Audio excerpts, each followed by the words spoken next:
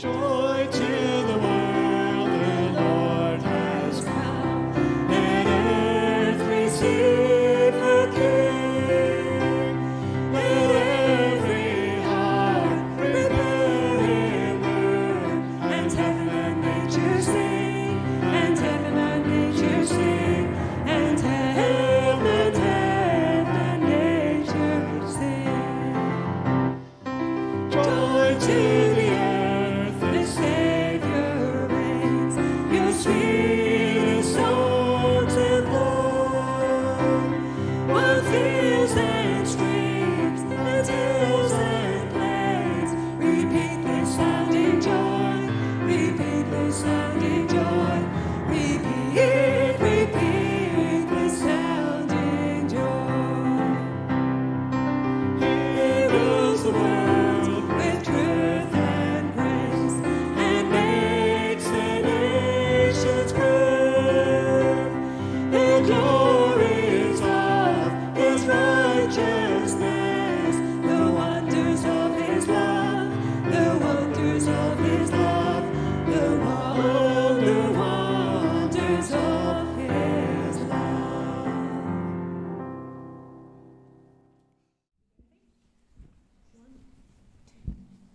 Jesus loves me, yes I know. Born in Bethlehem to show God is with us, let us sing. He is Lord and He is King. Yes, Jesus loves me. Yes, Jesus loves me. Yes, Jesus loves me.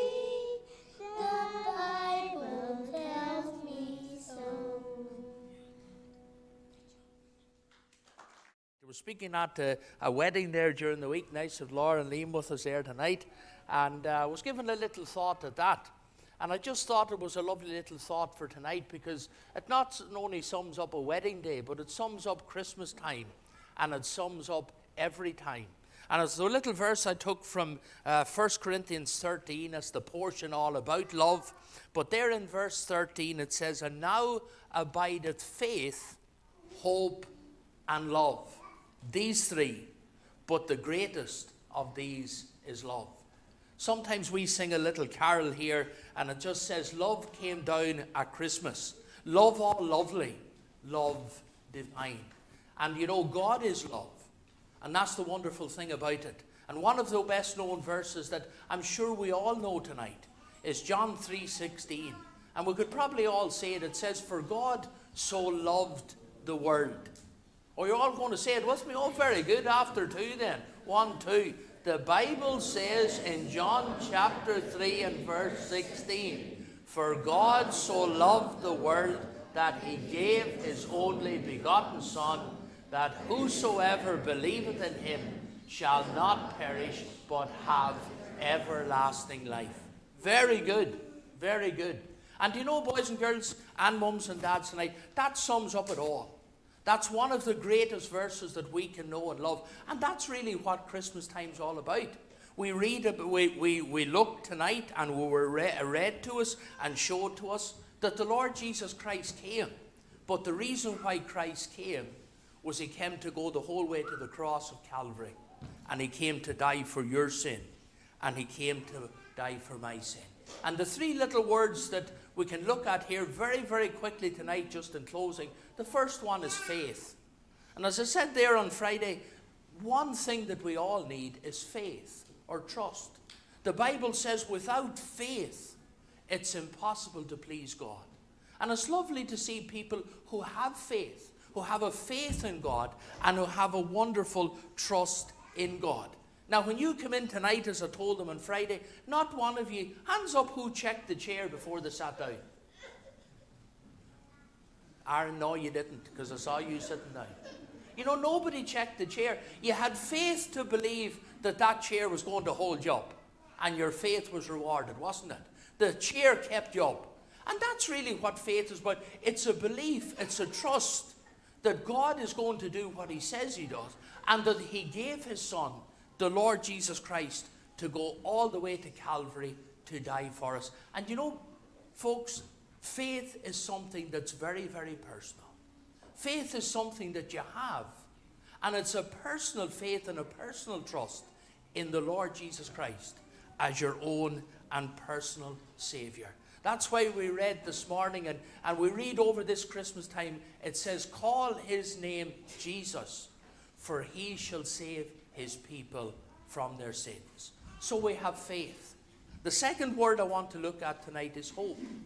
And it's important in our lives that we have hope. And you know, once we're saved, the wonderful thing is that we have a great hope. And there's two ways we can have hope. The first little way that we can have hope is a hope of happiness here and now. And I trust, folks, we are happy.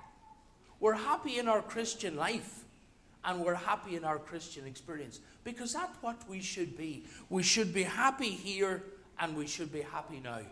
God says in his word, I will never leave you, and I will not forsake you. And God says in his word, my times, our times, that they're in his wonderful hands.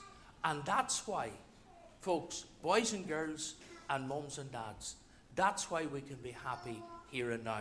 But we not only have a hope for the here and now, but we have a tremendous hope for the future. And I trust you have a hope for the future. And that's why Christ came. He came not only to give us happiness here and now once we trust him, but he came to give us a wonderful future. I quoted those verses this morning from John 14, and I quote them again tonight. It says, for God so loved the world, for God, what is it? John 14, in my Father's house, sorry, I'm getting mixed up here. In my Father's house are many mansions. If it were not so, I would have told you. I go to prepare a place for you, and that place is heaven. And if I go and prepare a place for you, he said he's coming back. You know, maybe before this year ends, he might come back. Maybe next year he might come back. We don't know. But it's good to be ready, and it's good to know where you're going in the future. In my Father's house, there are many mansions, and he's gone to prepare a place. That's the great hope. We've a hope here and now, and then we've a tremendous hope for the future. And then the last one is love. And you know, there's so many different things we can say regarding love. You know, this time of the year, there's great expressions of love. Now, many people will think, well, it's how big a Christmas present my wife has bought me. Isn't that right? Not what I buy her. Now, she knows well that that doesn't work out. But I always like to see what she buys me, because that shows how much she loves me. So I'll probably get very little this year after this. That'll be my mother. But you know, can I say, when we were talking about love here, we talked about showing out love. And one of the things I looked at was love is kind. And I'm not going to be long tonight, because that's what I want to finish with. Love is kind. Show out kindness. Show out the beauty of the Lord Jesus Christ in your life each and every day. Do a kind act to someone.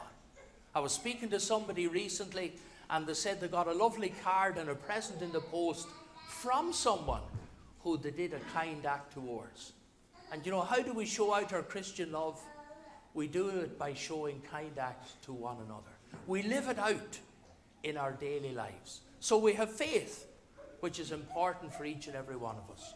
We have a hope that's not only for here and now, for the future, but we show out love in our lives each and every day. Someone once said that faith gives way to sight. One day we will see the Lord. Hope gives way to reality. One day we'll be with the Lord. And love, it never changes. Love remains the same. So I hope you have a faith, even over this Christmas period on into the new year. You have a hope that's real. And then, thirdly, you have that tremendous love within your heart. Live out each and every day.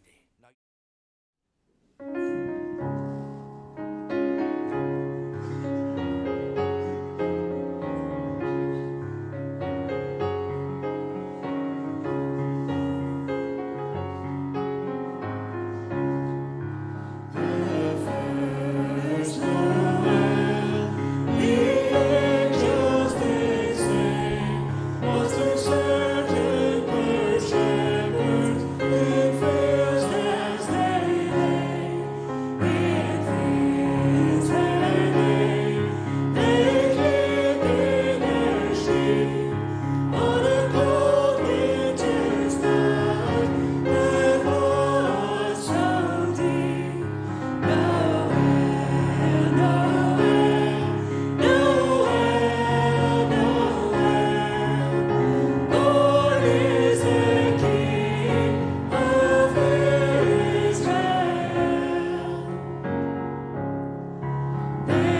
say.